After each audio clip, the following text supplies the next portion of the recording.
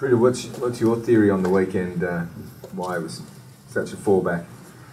I think attitude was a big part to play. The first half was very disappointing.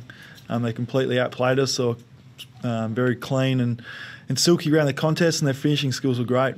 So we just didn't put on enough pressure, and they really blew the game apart. Second half, attitude a little bit better, a little bit more pressure, and I think there was only a goal difference in the score after that. Why do you say attitude? I mean, finals were still on the line. Was it the boys weren't switched on? Did they not have the hunger that you thought? I can't answer that, mate. I really don't know. It's just the boys were flat, and it's just not good enough at this level. And we've shown that at times this year, and like I say, it's very disappointing, and it's just not good enough. Is it surprising, given the Essendon game, your pressure was fantastic, and Saturday night, totally different? Absolutely. We're just shown up by a very classy outfit and a team that is obviously in premiership mode. How good is Geelong compared to the other two premiership or three premiership mode teams, particularly the likes of Sydney and Hawthorn? Yeah, I find it very hard to split those sides. They're obviously great contested ball winning sides, and they're great on the outside too. So it's going to be a great final series for them, and I really can't split them. You've been around a while, it's the 150th week and so on. What's been a harder year to handle this year with the frustrations and disappointments, or 8, 9 and 10? This year has been extremely disappointing. I think we had high hopes as a club, playing group, and we just haven't been able to deliver. We've had injuries, but that's no excuse. We've had injuries in the past and still had really good seasons, and we've got something out of it. But we definitely feel like we've underachieved and we haven't got the best out of ourselves this year. There's many reasons for that, and we just, we've got 2 games to go. We've got to put in good performances and obviously get our heads right and have a really strong pre-season. Do you see any similarity at all, now as a senior player to 8, 9 and 10 when you were building and then got back into premiership mode? Do you see any similarities out of this year to that phase? Yes and no. I think we're a little bit more developed, and our younger guys have had 3, 4 and 5 seasons under their belt, so we expect more and we need to be delivering more as a side. We've got high standards and we want to get to that. Do you need another quality midfielder, do you think? Or do you just think if you get all your boys back, you'll be sweet? We're really confident with the midfield group that we've got, but it would be nice to get a couple of, Luke Shueys in this year's draft. It would be nice. Are you quick enough, Matty, through the midfield? I mean, that seemed to be the obvious sign over the weekend, and Geelong are quick and their ball movement's pretty good. As a team, your midfield, are you quick enough? You're probably asking the wrong bloke.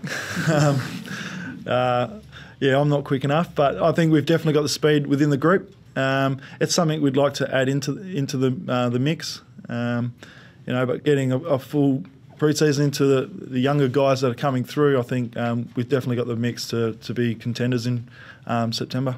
What about with Wellingham? Would he almost become like a recruit to you again next year? Because what he has shown the last couple of weeks is the type of thing you need more of. Would he be like a new recruit almost? Absolutely. Sharrod's been fantastic. He's working his way into some really good form. He's been able to string together 3 and 4 games in a row, and he hasn't had that for a while. So, and he's showing that with his form. He's got great finishing skills in front of goal, but he was really strong in the contest on the weekend and one of our better players, and he's fantastic.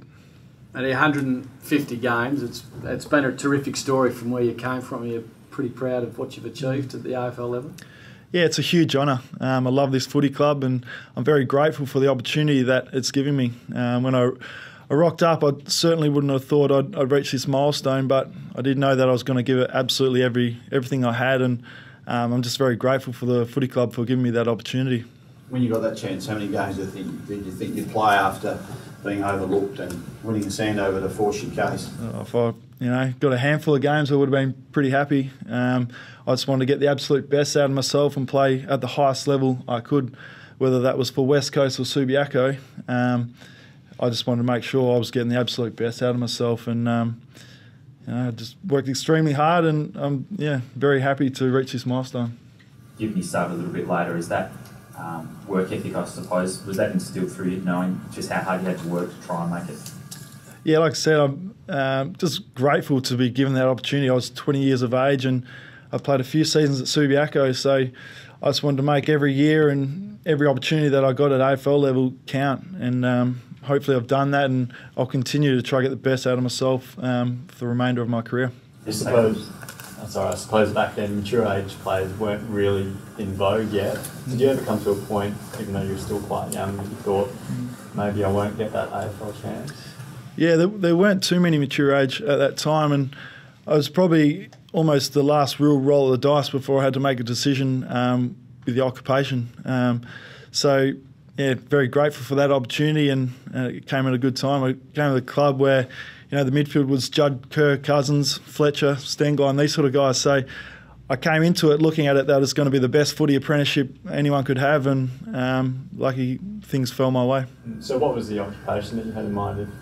I just would have been in the building industry, so getting up at 6, putting on the work boots and getting dirty, so a bit different. Don't you do that every Saturday or Sunday, whatever match day is? Yeah, it's not too different to my footy style. It's not pretty at all. And was there a point where you, obviously after that mature age start, that you felt like you really belonged in the AFL and you could mix it? When did it sort of get recognised for you? I think my first full season was 07, and the year pretty much, you gained confidence as the year went. I played every game that year, and by the end of it, I felt like maybe I could, play a few seasons at this level, and I was really enjoying learning off, the midfield that we had, and I think I just absolutely love my footy. Just coming up every day instead of, getting on the building site and coming to the footy, I just wanted to make this last as long as I could, and I've been able to last 8 years, and hopefully there's a few more. What do you want over the next few years? Well, we obviously haven't played too many finals games since 07, and I've been a part of that rebuilding phase, and I want to be a part of the team that, is hopefully standing on the podium the last day of September. So I'll be doing everything I can to make sure I'm a part of that team. Are you seeing enough in this group to think that a finals bounce back next year straight away sort of thing, or do you have to build back towards it? I think we need to make sure that, we need our best team available every single week, and so we get that right. And then obviously the game plan, we need to be making sure that our hunger's there to execute that. I think we've got enough contested ball players that can stand up in finals footy, and we're confident we have a good run at it. We can be a contender. Matt, you sort of came out of the blue in 2011 from off a wooden spoon. Did the weight of expectation this year being one of the 2 or 3 premiership favourites, did that tell on the group at all?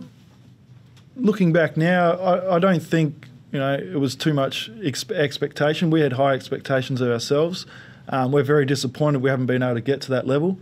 But there's a number of factors that we just haven't been good enough to execute with the playing group that we've had available. We had injuries last year and we were able to overcome that. This year we haven't been as good, so it's something we definitely address over the next few weeks and look to improve.